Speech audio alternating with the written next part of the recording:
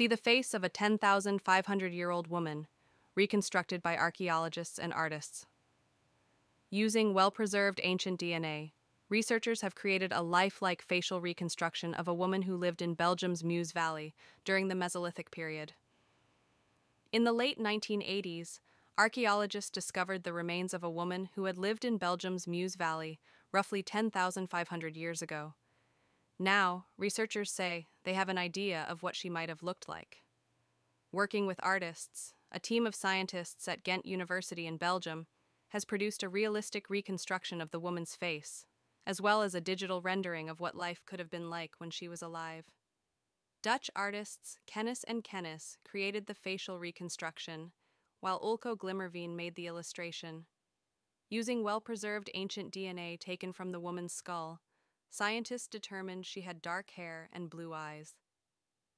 The woman belonged to the same hunter-gatherer population as the Cheddar Man, whose remains were found in England in 1903.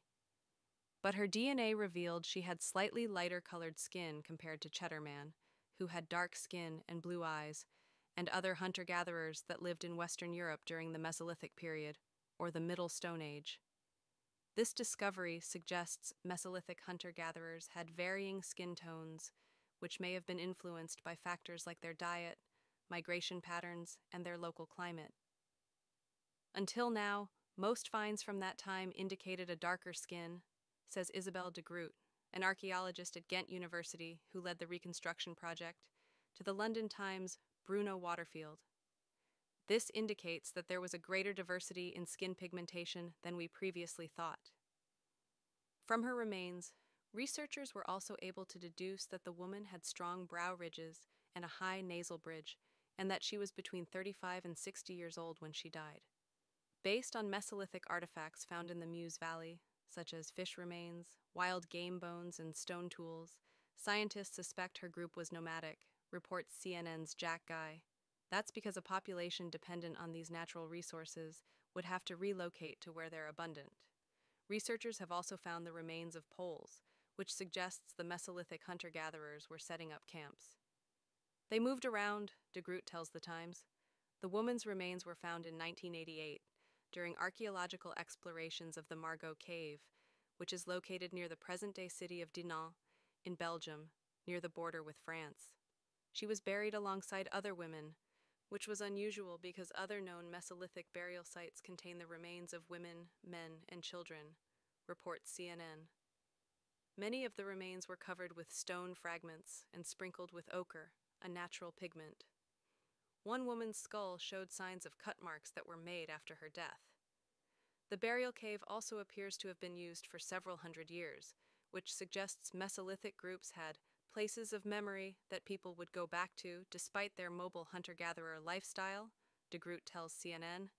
At the time of the initial discovery, researchers did not have any way to investigate the women's DNA.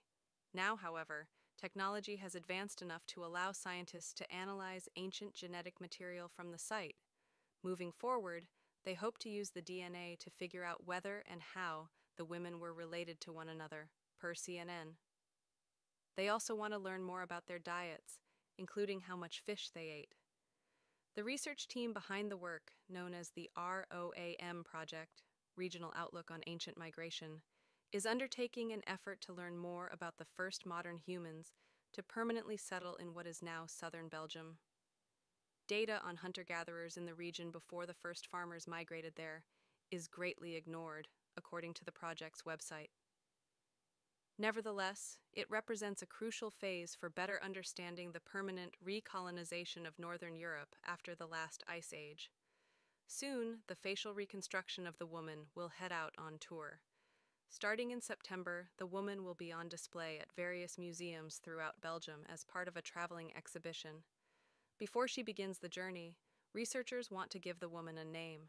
They're inviting members of the public to vote before June 30th, choosing between 3 names inspired by the geography: Margot, a nod to the Margot Cave in which her remains were discovered; Freya, based on the surrounding Freyr mountain range; or Moussan, a riff on the broader Meuse Valley, which is called Moussan in French.